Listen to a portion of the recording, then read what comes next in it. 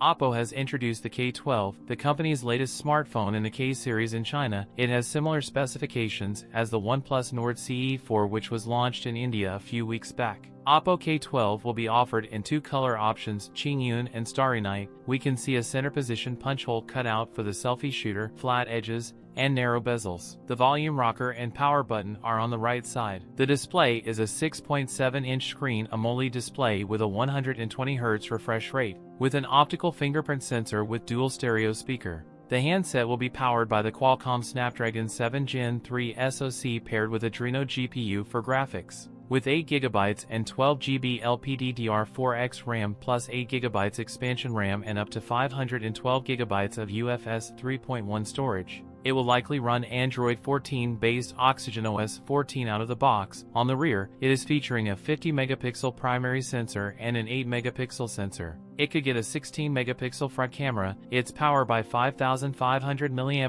battery with support for 100W fast charging. Oppo K12 is priced at 1,799 yuan for the 8GB plus 256GB model. That's it for today's video. If you enjoyed it, don't forget to like, comment, and subscribe for more content. Thanks for watching, and I'll see you in the next one.